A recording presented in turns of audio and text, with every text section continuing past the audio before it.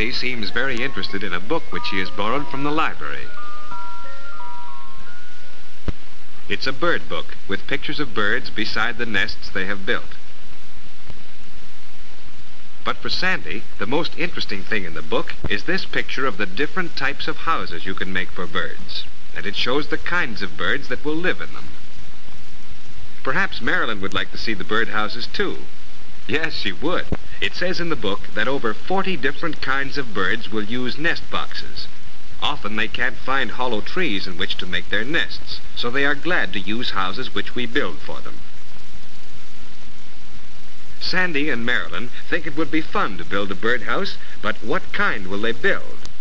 That apartment house is for purple martins. Other birds like separate houses. Each bird has its own favorite type of house. The children decide to ask their big brother Bill to help them to build a house for bluebirds. Bill is interested and seems to know just what to do. He gets the right kind of wood and they set to work. Bill uses plans which give exact measurements. While he works on the bluebird house, Sandy is going to try his hand at building a shelter for robins. He uses soft wood because it's easier to saw. Well, maybe, but Sandy will manage. Birdhouses and shelters should never be made of metal, which becomes too hot in summer.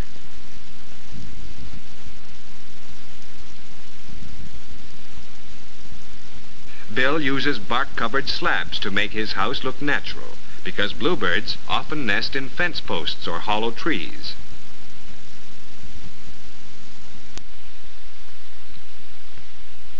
Now he cuts a round entrance hole.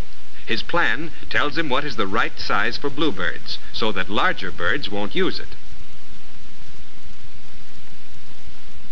Sandy begins by nailing 2 pieces of wood together to make the floor and back of the shelter. Now he has the sides in place and he nails a rail to the front. This open shelter is best for birds like robins that nest on branches or under the eaves of buildings. Bill shows Marilyn how the roof must fit tightly to keep out the rain.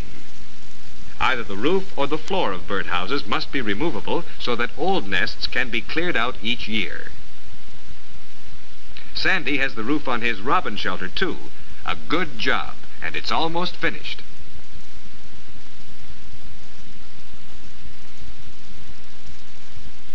Bill's almost finished too. He is drilling small holes for ventilation.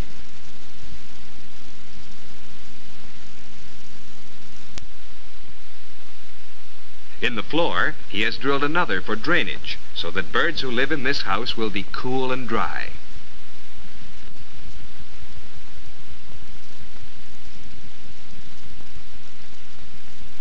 Sandy feels good because he has made the house all himself.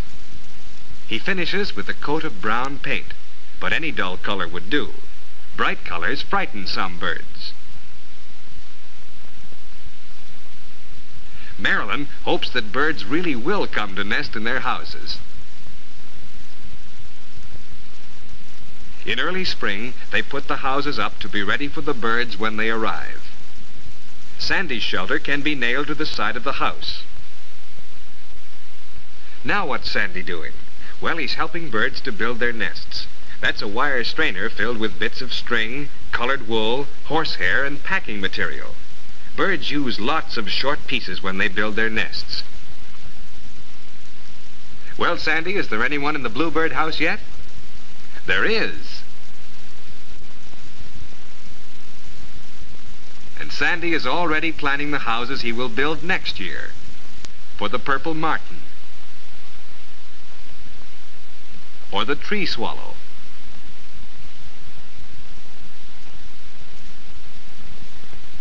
or perhaps the house wren. Yes, it's fun to watch birds living in a house you have built yourself.